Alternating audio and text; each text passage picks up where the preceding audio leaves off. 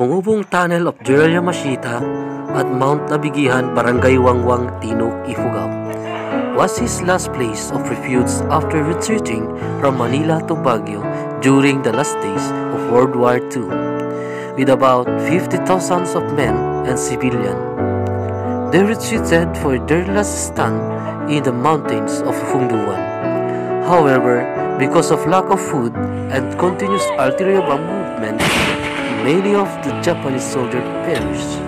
His men dug in a tunnel about 15 meters up to the point that branches to left around 6 meters where it ends, and from point Y that continues to come out of the other side of the mountain around 10 meters with a width of 1.5 meters into Mountain Nabigihan of Hongduan, now part of Wangwang Tino, which safely sheltered them from the bombardment.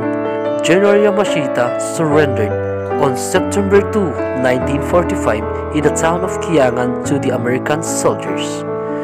More or less 5 kilometers passing through mountains and jungle from his tunnel after almost 2 months of staying there.